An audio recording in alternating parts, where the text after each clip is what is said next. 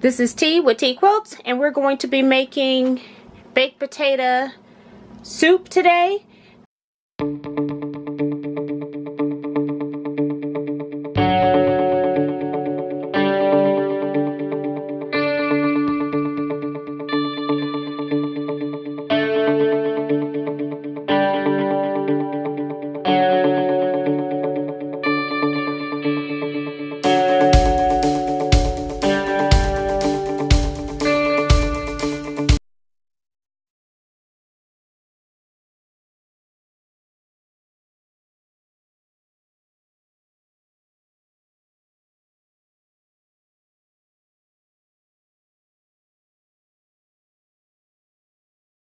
I have already taken 5 pounds of potatoes. I have washed them and I have baked them at 400 degrees for about an hour and a half to 2 hours. I did flip them halfway through just to make sure that they got cooked on both sides. I have allowed those to cool, and so now I'm going to give you the rest of the ingredients. So 5-pound bag of potatoes. And then you're going to need 5 1/2 cups of chicken broth. You can make your own, or you can just buy some from the store. I will use I'll use this whole carton, which is 32 ounces, and then I'll add my remaining 1 1/2 cups from this one back there. You're going to need, you should be using cheddar and Monterey Jack cheese, but I'm going to use Kobe and Monterey because that's what I have. You're going to need a bunch of scallions. You're going to cut those up into little pieces.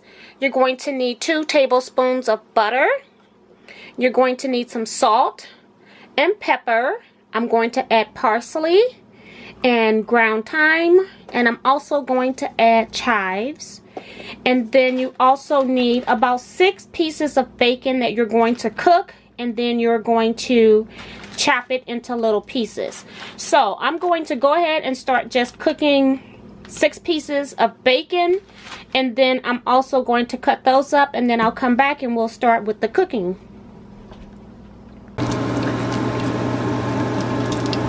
So we are here cooking our bacon. Not sure if you can see inside this pot, but it's there. We're almost done.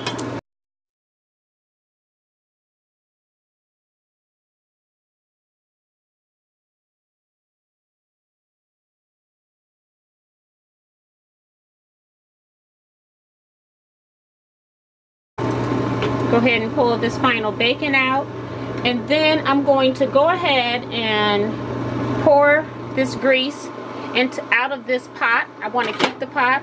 I don't necessarily have to get every little piece out, but I do want to remove the majority of the oil in this pot. So now that I have my pot emptied, I'm going to put my pot on low. And I'm going to go ahead and pour in, this is 5 1/2 cups of chicken broth. This is 32 ounces right here, which is 4 cups.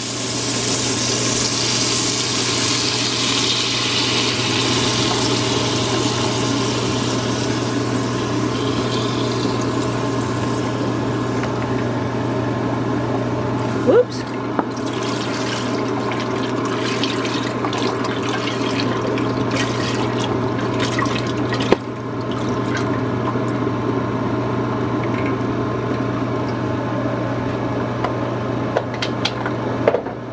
And then I've used 4 cups, so I need another 1 1/2 cups, and I'm going to use my measuring cup for that.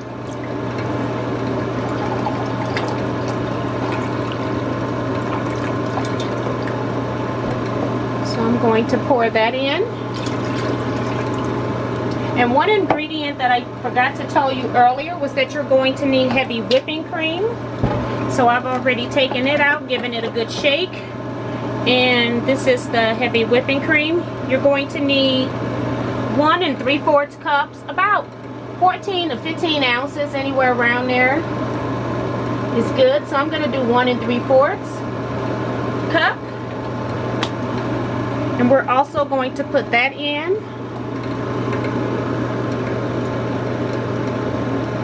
And And we do want this to heat up, so now I can cut my pot up. And we're also going to add in our 2 tablespoons of butter right here. Put that in as well. And we want to mix this up. So you can see how my pot has a few little dark spots from the bacon. That's actually going to give it really good taste. So that's why we wanted to keep anything that was in the bottom of our pot. Okay, so now this mixture is going to be heating up, and while it's doing that, I'm going to start spooning in my potatoes. So I have my potatoes that have cooled, and I have cut them in half, and then I just take a spoon, and this is where you want your pot to be on low. You don't want it to be super hot in case it pops up and get you a little bit. And I just spoon all of the potato out of its shell, out of the skin.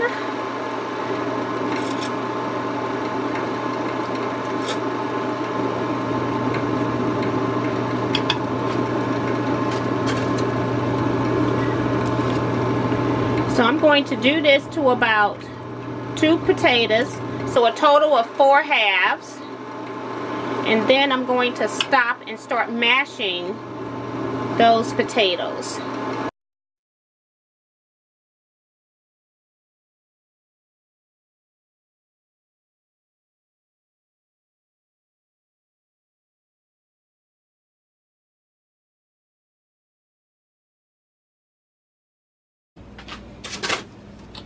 Okay, and what we want to do is start mashing these potatoes into this liquid.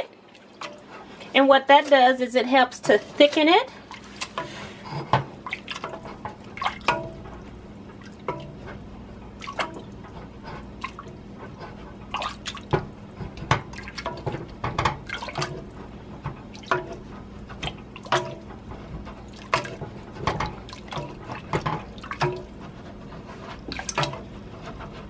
So remember, my pot is on about medium right now, and when I see this liquid starting to get really hot, I'm going to put it onto a simmer.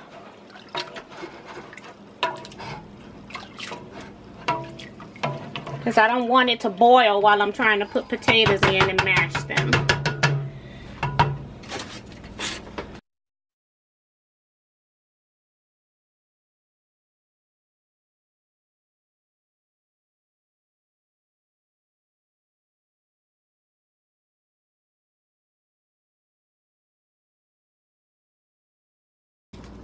So I'm going to put 1 more half in, and then we're going to use our masher again.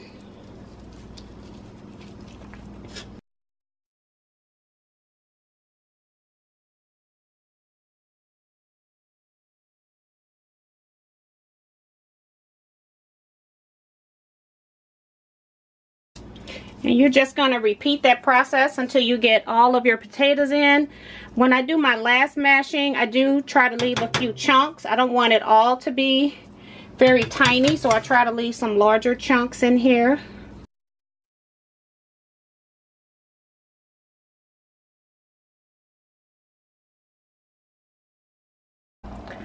So I put in my final potatoes, and I'm going to do another mashing.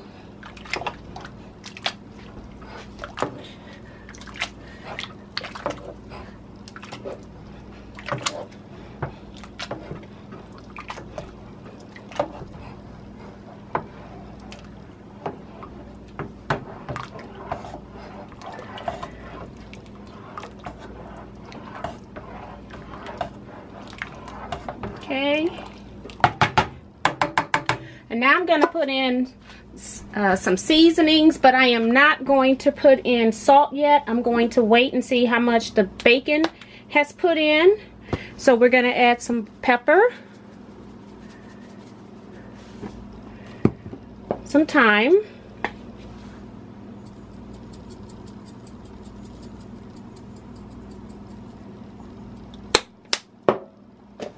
some cloves, and I'm actually going to add the parsley at the end. so we're going to add that later. And then we're also going to add in our scallions that I cut up. And then the last thing we want to add is our bacon, so I'm going to cut it and add it as well.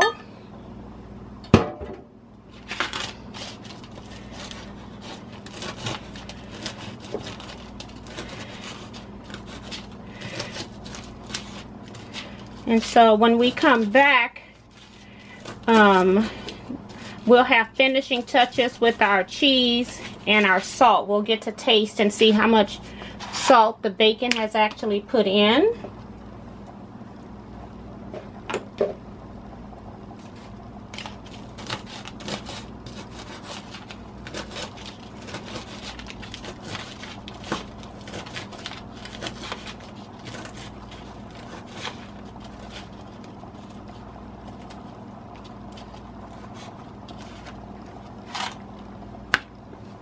The last two pieces.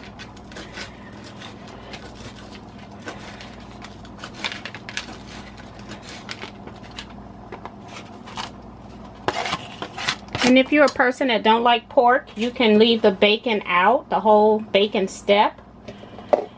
And we're going to stir that up. We want to now turn our stove up so that we can get it to boil. And then as soon as it boils, we're going to put it back on simmer. Just want to mix all of this up. So we have everything in here except for the parsley, salt, and cheese. And if you want to do some more mashing, you can before it starts boiling. But I think I'm at a good level. I've got chunks, and I've also mashed enough that it's going to have thickened my milk base in here. And this is also one of those soups that is a whole lot better the next day, although I do eat it the first day as well. But I like it much better the second day. So we're going to bring this up to a boil. As soon as it comes up to a boil, I'm going to put a lid on. And then we will be checking this, coming back every 5 minutes for 30 minutes stirring. I can see it bubbling a little bit, so it's almost ready for me to put the lid on. Actually, I can go ahead and put the lid on, and then we will just turn it down.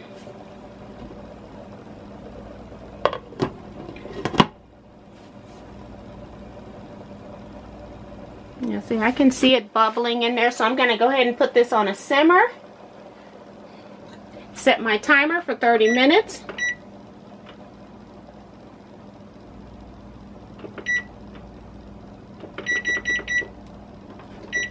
And then I will set my phone timer at 5 minutes, and then I will come back and we will, after I've done all my stirring, we'll come back and do the final steps. Alright, we're back, and our soup has been on the stove for 30 minutes and I've been stirring. Our final step is I'm going to add 2.5 cups of the Colby and Monterey Jack cheese, but technically you should be using cheddar and Monterey Jack, but you can use whatever cheese you like.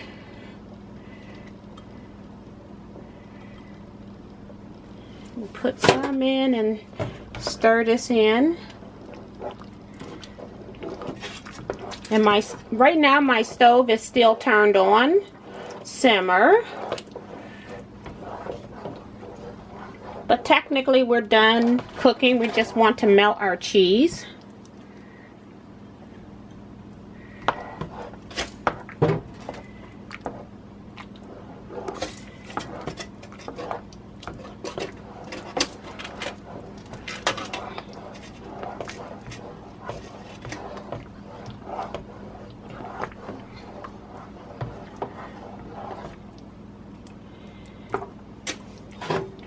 We've got a little bit more cheese in here we need to get out.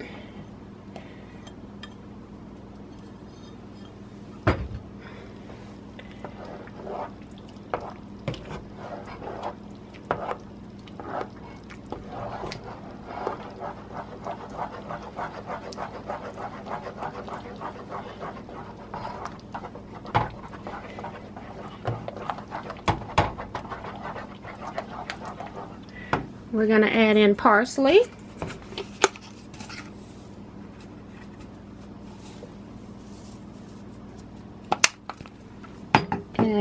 And we can also add just a little bit more pepper. I didn't add a lot before, just a little. And we can stir that in.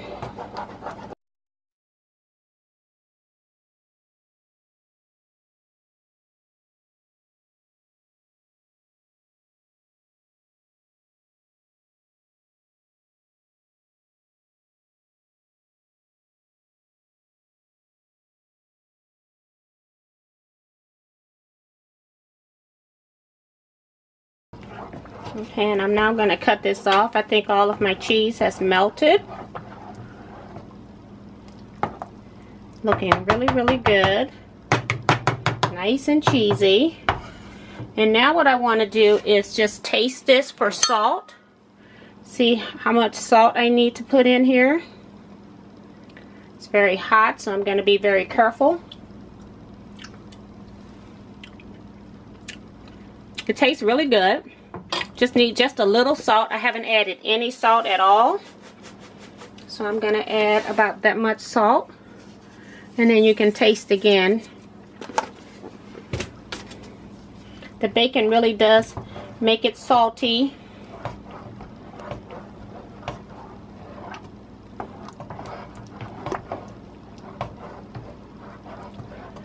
So I'll have to wash my spoon to taste it again.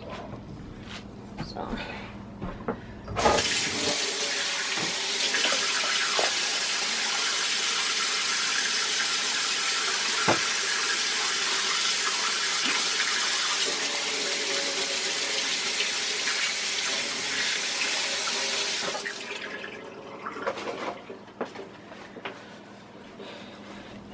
Okay.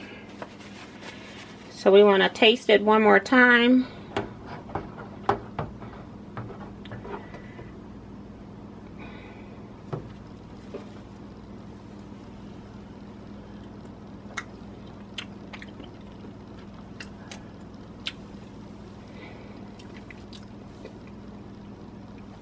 For me, it tastes really good, so I'm not going to add any more salt in. And we're going to leave it like that. And I am not going to serve this up because I just made the meatloaf meal and I just ate that one. So, but you would just ladle this up and serve it. And like I said, it's actually better the second day. So I'm just going to leave this on here on the stove so that it can chill, so that I can refrigerate, and then tomorrow I will just reheat it in this pot for dinner, and then I will take it out and put it into a storage container. Thank you all so much for watching. Please remember to like, comment, and subscribe. Share my channel with your other quilting friends, and I'll see you in my next video. Bye-bye, Teaquilters. Stay blessed.